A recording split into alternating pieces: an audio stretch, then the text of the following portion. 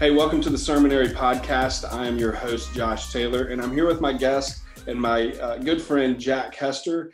Jack Hester is the lead pastor and teaching pastor at Mars Hill Church in both Mobile, Alabama, and you guys have a campus in Fairhope, Alabama. This is actually the church that I was on staff at for roughly 10 years, working as worship leader and then executive pastor. So you and I worked well together for many years. And accomplished a lot of fun things that we have no idea how we did it. People would ask us, how did you guys pull off what you did at Mars Hill? And we would always answer, we have no idea. It's got to be the Lord, because we're just two knuckleheads that had no idea what we were doing. That's right. How many years did we work together? I guess 10, 11 years, something like that. And it was probably two of my best years in ministry. Yeah. Thank you. Appreciate it. I'm kidding. It was awesome. That you've been able to do really well in your leadership is build a team of highly capable people, and you just trusted them to do what they were good at. You knew where your strengths were, you knew where your weaknesses were, and you built a team that could really, their strengths were where your weaknesses were. So you trusted them enough to kind of let them do it. You weren't a micromanager, and you had a vision, and you hired people that could help you execute that vision for the church there in Lower Alabama. And I benefited from that, and I was able to be a part of that, and loved that structure. And I think it's one of the reasons why you were able to create a culture of what we're going to be talking about today. And that's really pastors finding opportunities to rest, to be able to take care of themselves. But before we jump into that, you also did your PhD in leadership, and tell me again, your dissertation was specifically about pastors burning out and the burnout rate of pastors. But tell me exactly what your dissertation was about, because that's what we're going to be talking about today. Yeah, so it was about longevity in ministry is in essence what it was about. It was looking at the phenomenon of burnout, which is really not a phenomenon because it's so common. The phenomenon was actually longevity. So burnout has become very common in ministry. Matter of fact, some of the statistics I saw said the two leading occupations for burnout were nurses and pastors. That's interesting. And usually your highest rates of burnout are going to be occupations, what we call helping occupations, people who are always helping other people, because there's this process that leads to burnout. And ultimately what happens is you're giving so much of yourself and there's nothing replenishing, that in the end, it's literally a mechanical term is what it started as, machines that run, and eventually their parts wear out because they run nonstop and they have to be replaced. So they started making that applicable to humans in the sense of people who kept running, and eventually they would burn out, literally like a machine. They would burn out and they would have to replenish before they could come back into it and be able to do anything. So what we looked at was, the statistics tell us that most pastors stay in their churches 3 to 5 years, and then they leave and go to another church. Some of them leave and get out of ministry. And then some of them, unfortunately, have some kind of failure that causes them to exit out of ministry probably quicker than they would have ever imagined. Which often probably is a result of them not taking the necessary precautions of rest and pushing themselves to the limits, because I know that when we get to a point of exhaustion, we make bad decisions. That's exactly right. Yeah. It's a multiplicity of things, but that one is probably the highest on the list, is just, not planning ahead, not thinking about who you are and what you're actually capable of doing, and being honest about that. Yeah. So anyway, in my study, what I did was I studied pastors who somehow overcame those odds and stayed in one location for at least 15 years and saw growth in their church over that period. And then I just kind of did like a content analysis to see what were the similarities that I saw among these pastors that were able to stay. And there were a lot of things that were different, that were unique to each pastor, but then there were some glaring, obvious commonalities that all of them shared. And so part of my dissertation, the findings were kind of assimilating those characteristics, if you will, and seeing maybe these are something we need to pay attention to if we want to build longevity into the life of pastors of our churches. Yeah. So I want to jump into those things in just a minute, because I think that is the key, really the takeaway for anyone that's listening to this podcast. One of the things that I find interesting is that you brought up both nurses and pastors of being the two occupations that probably have higher rate of burnout. And it seems to be those two occupations also work very long hours, and they're very long hours of giving to other people. It's even other people that are not their family members, that are not their loved ones. They're just pouring into often either strangers or people that they're not highly connected to as family members and those kind of things. And so that is interesting to me. And I think, again, goes back to some of the findings that you found in your dissertation. So you said the rate of, or the kind of the tenure for pastors on average right now is 3 to 5 years. Which is sad, because I think churches need leadership often need leadership longer than that to really be able to have the impact that they want to in discipleship, within their community, within their cities, those kind of things. The pastors get so tired so quickly, and 3 to 5 years feels like a really long time, even though it's not that long. And you've been at Mars Hill really, obviously, since its inception. Was 2006, I believe. 2004. Yeah, 2004. I always really started. Confused with what year it actually started, but I was in college when it started, so I guess that makes sense. So yeah, 2000. So 16 years. So you're kind of at that healthy tenure phase of 15 to 30 years at a church, and I think you've been able to do it because you've been able to create a culture where you value rest. I know that you threatened to fire me once because I would not take my day off during the week. I had a choice of Mondays or Fridays along with the weekend. And I was working 5 days a week, 6 days a week, sometimes 7 days a week. And you knew that wasn't healthy for me. So as somebody who loved me and cared for me as a part of your staff and as a friend, you threatened to fire me if I wouldn't take a day off, because you knew the effects of it. Not only for myself and my family, but also for the church. So in your discovery, what were kind of some of the problems that you were seeing that led to, you looking into what are the successful pastors doing and what's some of the commonalities that they're doing? And we'll jump into that afterwards. But what were you seeing, obviously, with the burnout rates and those kind of things?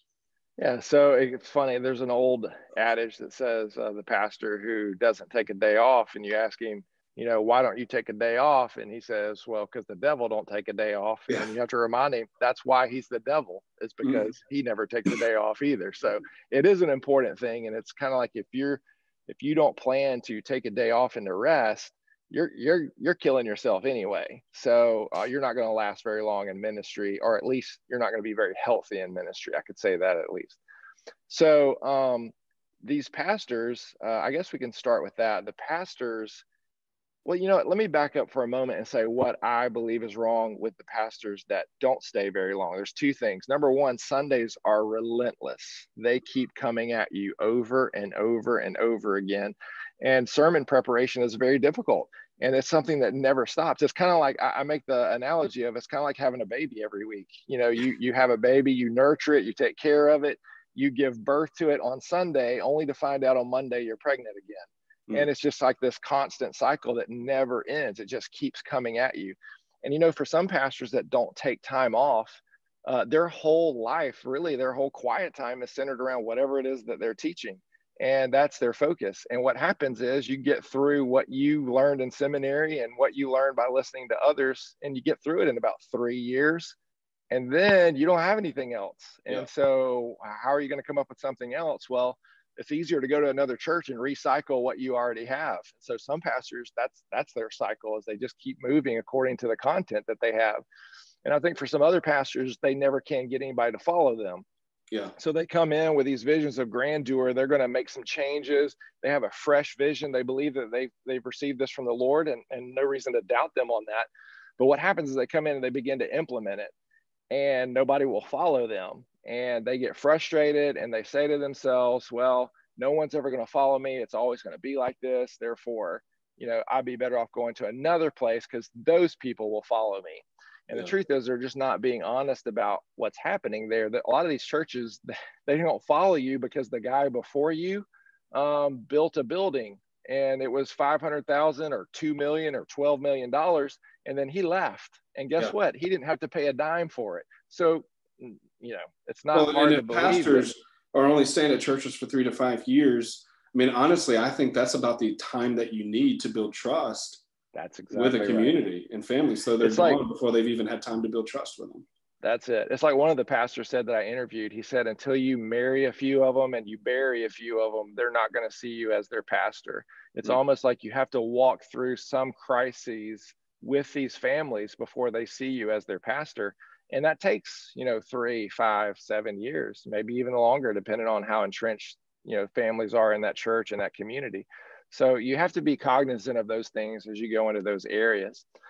But for the burnout and for the purpose of what we're talking about today, one of the things that we found with these pastors was that 2 things. Number one, I think that is very, very key is whenever they walk through difficulty, they had the perspective of it's not always going to be like this. That was one thing that was consistent with every single one of them.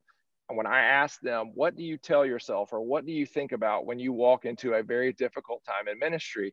And every one of them, they worded it differently, but ultimately what they said was, it's not always going to be like this. So I've got to put my nose to the grind. I've got to get through this. I got to keep putting one foot in front of the other because I'm going to walk out of this on the other side. And I think that that's one thing that builds longevity, because other pastors get to that point and say, it's always going to be like this. They're never going to follow me. The culture's never going to change. And so they just keep going from place to place, looking for a place that fits them in the beginning, instead of giving people time to learn them as their leader and to follow them as leader, and for them to build a culture over time of what vision God has given them for that church. That's interesting. So perspective had a lot to do with it. Really an optimistic perspective versus a pessimistic perspective or a negative perspective of the future. That's exactly right. Yeah. And ultimately, you should expect trials and tribulation. Every single one of these pastors had a crisis around year 5, some of them a little earlier, some of them a little later. Every single one of them, whether they started the church or whether they walked into a church that had been there for 100 years before them, they all said there was some kind of crisis that they walked through at that time. And it was amazing because they said it wasn't really until after that crisis that their most fruitful ministry came. So it's almost like you're building the right to become a pastor, and then when you walk through a crisis with a church, they go, okay, this guy's with us. He really is here, and he's walking. He didn't run from this, and he walked through this difficult time. Now, all of a sudden, they're ready to, as the old cliche goes, they're ready to charge hell with the water pistols with you because they see you as their pastor. And then the most fruitful ministry comes. So think about that, Josh. If that's true, then so many pastors that go from church to church never see their most fruitful ministry because they don't stay long enough. And part of the reason they don't stay long enough is because they never learned to rest while they were there. Yeah, that's good. That's good. So rest, obviously a big key to that, and the longevity of that, an optimistic outlook, an optimistic perspective, which I think rest brings. I think when we're tired, when we're exhausted, when we're worn out, it's hard not to look at things with a bad attitude. It's hard not to become a pessimist about everything, because our brain's just not working the way that it's supposed to be working, and our heart's probably not working the way that it's supposed to be working, if we're not getting the rest that we need, both spiritually and physically. So along with that perspective, what were some of the commonalities that you were seeing with some of the most successful pastors? And you really talked to, the people that you were talking to for this dissertation. These were churches or pastors of very large churches. A lot of them had been there for over 30 years. And some of these names are names that we would probably recognize. They would absolutely be names you recognize. And here's the thing that's interesting, because at this point, some people are already turning their ears off going, well, this doesn't apply to me then, because I'm not at a large church. And it's much easier for pastors at larger churches because they have this whole staff and they can run everything for them. But here's what's interesting. I would say of the 20 pastors that I talked to, at least 15 of them said, that they started in much smaller churches. They started, and some of them, I would say probably at least 8 of them, 8 of the 20, the very church that they were in that is now considered a mega church was not a mega church when they got there. Okay. So it's not like this only applies to people who are pastoring large churches right now. These are people who, when they started 20 years ago, it was a small church. So it is where a lot of pastors are today, and where a lot of pastors want to see their church go, which is they want to see this healthy growth that happens there. And so many of them, number one, have to understand that they started smaller and got bigger. The other thing is to understand, we know through statistics that pastors of larger churches actually work more hours than pastors of smaller churches. And that's just across the board, hour wise. And if you think about that, yeah, it's a bigger church, and yeah, they have a more staff, but it's kind of like more money, more problems. It's like most staff people, more problems, because you have all these personalities that you're dealing with. And now not only are you leading a church and many people that demand your time, but you're leading a staff that now demands your time, and you still have your family and yourself and your own health. So your responsibility has grown, not shrunk, in those situations. Well, and that's one of the things that you pointed out in your dissertation, is that one of the biggest stressors for pastors was their staff. Yes. Oh yeah, absolutely. And I think didn't that come before even their congregation?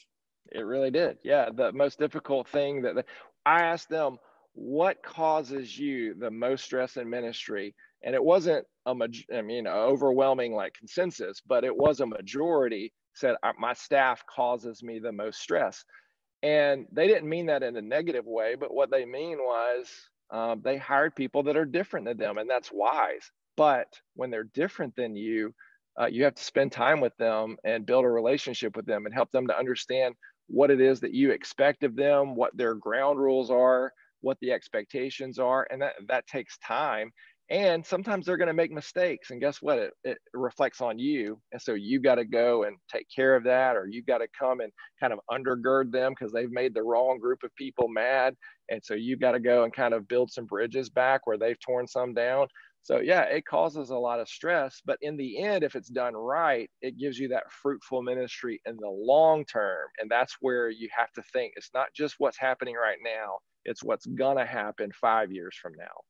You hired me when I was 24, 25 years old. So in that 10, 11, 12 years that we worked together, I'm sure I never brought you any stress at all. None. There's none. But it's funny that you say that, because actually, I would say, Josh, that you really didn't bring a ton of stress. There's definitely personality differences between me and you, but that's a good thing. And of course, there's some things that you have to deal with when someone deals with a situation differently than you, and you learn from each other. But I will say, and not every church can do this, but at Mars Hill, we've always hired people from within the church. So one thing we never had to do was to teach them our church culture, because these people were already members before they were ever on staff. And that does actually make it easier, because they've already been there. They've seen it. They've bought into it. They are attending there when they weren't forced to. And so they kind of understand the culture.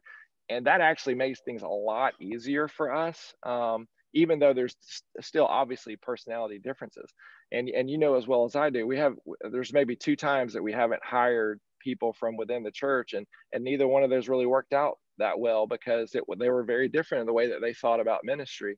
And I think that is a key, is understanding the DNA of the church and making sure that people buy into that early on.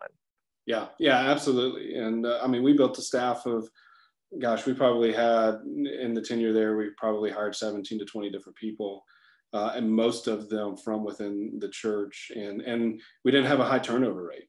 People stayed for a long time. And most of the guys that you and I hired years ago are still there. Still on staff. I've been gone 3 years now, and a lot of those guys are still there. Many that have just bought into it. Anyway, and we should probably do a whole different podcast on that style of leadership and hiring and building that team. But what I really want to kind of wrap up this is, obviously rest is important, and you have always encouraged, and in fact, one of the things that you did for us is every 7 years we would get a sabbatical, a paid sabbatical. I think it was like a month off or something like that. And you guys would actually even pay for us to go away with our spouse for like a week of that. And so, and not every church has those opportunities, but they can get creative in the way that they do it. But what are some practical examples or ways that you feel like, one, pastors can get more rest and more opportunities to kind of rejuvenate themselves, and then making sure that their staff is kind of taking those same opportunities? Yeah. Ideally, what I would say is you need to take at least a day a week. And you need to take, I would say, a week every 3 months, and you need to take a month every year. Now that sounds daunting. Like people are like, all right, that's just ridiculous. My church is not going to let me take that time off. But here's the thing that you have to think about it is a sabbatical doesn't mean you're on vacation, going around the world and seeing sights and, visiting expensive hotels and all that. A sabbatical can be you spending time at a seminary and reading what you want to read, not what you have to read. And that's just as much a sabbatical. It's not that you are taking off and going and living the life of luxury. It's just that you are getting time to refresh your own soul. And I think that when churches understand that, and they understand that this guy's not going out and, laying by a pool every day, but he's actually in the library and he's reading, he's rejuvenating, he's going to some conferences and he's getting some perspectives that he hasn't had before. Or maybe he's going to visit churches and he's going to get fresh ideas of what we could do better here with small groups or with the way our church looks when people come into it. I mean, there's just so many things that can happen during that time. And if you sell it the right way, churches will let you do it. And the reason I say that those things is, number one day a week, that's biblical.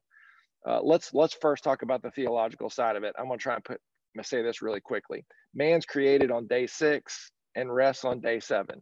So the very first thing God has man do is what?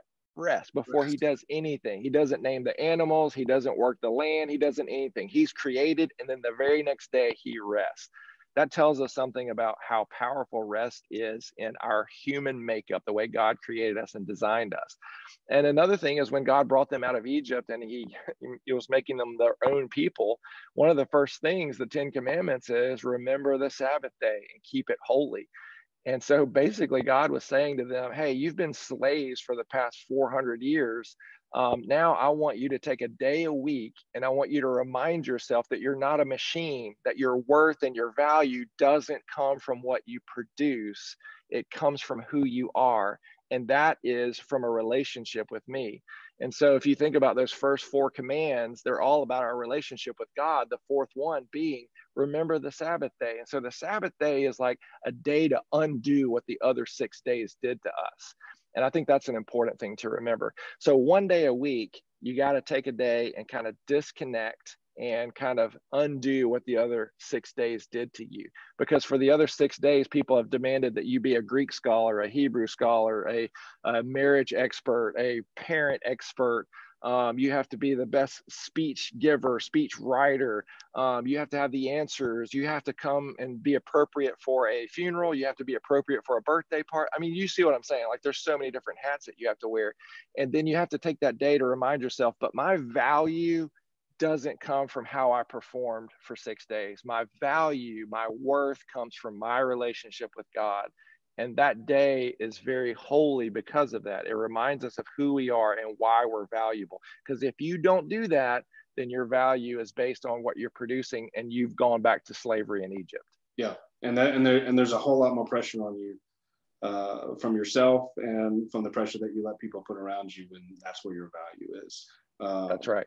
That's really good. So taking one day a week consistently, letting that be a part of your regular rhythm is rest, and making that a priority, almost like an appointment with yourself. Fridays or Mondays or something. No, locked off. Not Mondays. Never Mondays. Why not Monday? You know how miserable you feel on Mondays after Sunday, right? Yeah. Hey, I'm going to get paid to feel that miserable. Okay. I'm not taking Monday off. That's not going to be my day off. Now, I some guess it people goes may back like to that. what you said. It's like, okay, Monday you find out you're pregnant again, and now you have to deliver again on Sunday. So, That's exactly so right. Fridays is Yeah. probably a great day to do it. Extend the Thursday, weekend. Friday, those are probably the two best days because let's be honest, everybody's still working on Saturday. I Yeah, mean, you're thinking about the sermon that's coming up on Sunday. You're thinking about people that you need to see, that you need to connect with.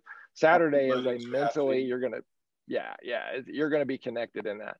So Thursday or Friday are usually what I find are to be the best days for most people. And again, I emphasize Monday. I mean, unless it's just you and you just love it and you've done it for years and it works for you, but I'm telling you, you don't want your day off to be the day you're exhausted. You want your day off to be the day that you are looking forward to rejuvenating, not laying on the couch, but going out and doing something that does something for you, or spending time with your family, whatever it may be for you. You want to make sure that it's a day that you've got some energy to go do it. That's good. That's good advice. So the last thing, we'll wrap up with this.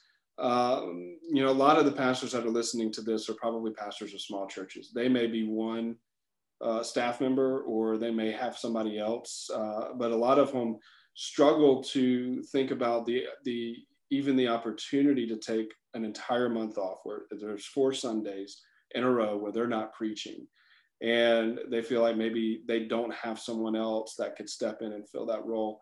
What would you say to pastors, and how would you encourage pastors to begin to think about how they could make that happen? Maybe 2021, maybe by October or November, they're at a place where they could take an entire month off, or Yeah. maybe even during the summer, and start preparing now so that 2021 can be the year where they finally create a rhythm of rest. Yes. Rome wasn't built in a day. So you can't turn around and go to your staff and say, "Hey, I watched this podcast and I need a day, a week. I need a week every 3 months, and I need a month off every year." You're going to get fired. Let's be honest. So they're going to be like, you got to sell them. You got to build towards it. You got to show them that this is important, why it's important. So part of that is being intentional and planning ahead. And that means that, number one, you better go ahead and take a day off every week. Because if you don't, the expectation is always going to be there that you don't take a day off. And therefore, it's always okay to call you, and it's always okay to ask you to do things. If you don't protect that day, nobody else is going to protect it for you.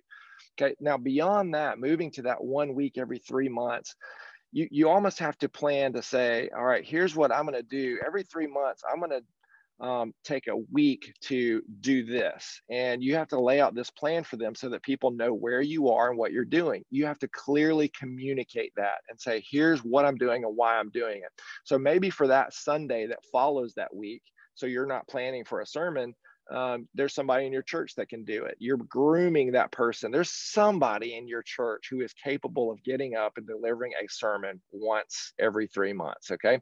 If not, there's got to be someone in your community or someone that you can call in who could do that. That's the first thing I would do.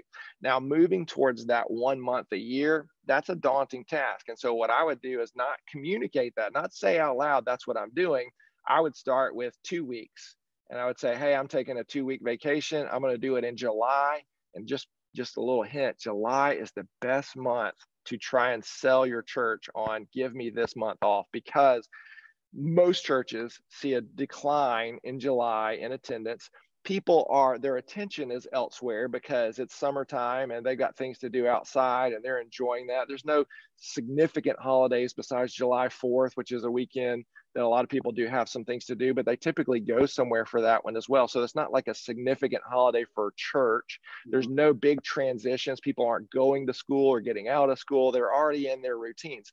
So July is the one to shoot for. Take 2 weeks off of July and groom someone in your church early on.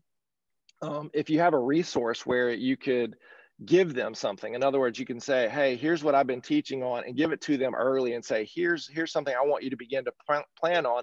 I want you to use this in your quiet time, and I'll maybe teach it in a Sunday school class, and I want you to kind of work through it. And then you have something that you can deliver on a Sunday. Yeah. And maybe it's not the best thing.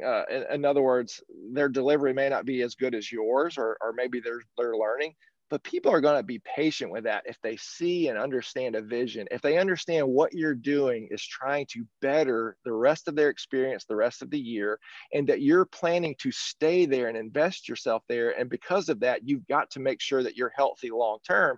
People will buy into that and they'll understand why you're doing it. So I think a key is finding someone and giving them resources to help them take those 2 weeks. And a lot of our listeners right now are members of either Sermonary or Ministry Pass, and those are great resources. There's resources built into that. There's resources that they can purchase. That could be for a 6-week series that you can hand to somebody, and it's basically the starter guide, the cliff notes to a sermon. I know for me, the first sermon that I ever preached at Mars Hill, I think I was still the worship leader then, and you entrusted me to preach a sermon. You were out of town, and I still remember it because we were in the book of Genesis going through it, and you made me preach the Tower of Babel, and it was a bomb.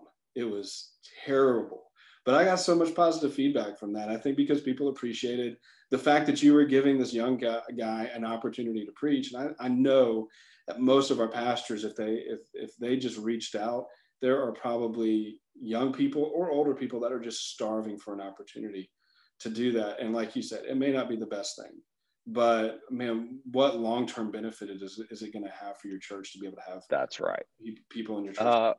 The structure that Scripture gives us is that we should have elders in the church. And one of the requirements of an elder is that they're able to teach. So guess what? If you don't have somebody in your church that's able to teach, you have an unbiblical church. Or somebody's not discipling in the right way. They're not grooming people. And I don't say that in a condemning way. I just say that in a realistic way, that sometimes we buy into the pastor is the only teacher. And if he's not teaching, then it's not a legitimate teacher. And that's just not biblical. Yeah. And so we have to begin finding those people and grooming those people for those things. And the second thing is this: communicate it clearly. So if you get to the point where you can take the whole month of July off, you need to, during those weeks, send out an email to your church congregation or put it in the bulletin or have someone announce it or do a video, depending on what's most appropriate for your church, that says, hey, thank you for the time that I have off. Here's what I'm doing with it. I've been reading this book and I've been so enriched. I've visited a couple of places. My soul is just getting refreshed with this. I can't wait to get back with y'all. And what a great opportunity. Y'all been so gracious for so-and-so to step in, and he's doing such a great job. And thank y'all for encouraging him. And look at our church and how we're growing new leaders. And all of a sudden people hear that and they're like, yeah, our church is doing things the right way. So part of it is negating that perception that you're off laying by a pool somewhere for a month. Like, I wish I could do that. Our pastors, no, you're not doing that. And communicate that you're not doing that. Communicate why you're doing it. And then all of a sudden, instead of getting pushback, you've got people encouraging you year after year, looking forward to what you're going to do. Yeah, that's good. That's really good. I feel like we've just scratched the surface of this. And so I feel like there's several pastoral leadership conversations that we are going to be having in the future with you, and just bringing you back on here to talk through some of these things, because we hit on a lot of different topics that we could dive so much deeper in. Oh yeah, there's so much. Yeah. And so, but thank you for sharing that. Obviously the takeaway for pastors is find a way to create a consistent rhythm of rest.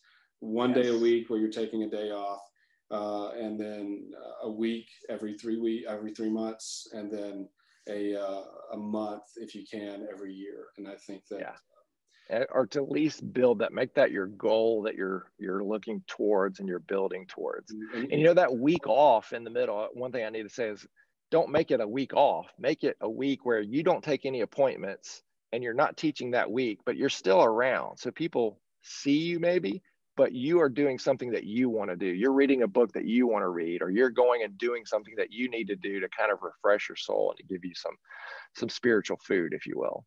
That's good.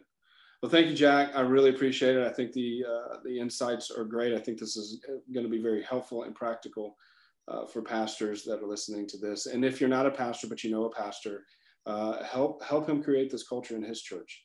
And let's start creating healthy ministries, because people are taking care of themselves and getting the rest that they need. So. Absolutely. If you don't do it, nobody will. Right. Well, thanks, Jack, and I look forward to the next interview. That's exactly right. Thank you. I appreciate the opportunity.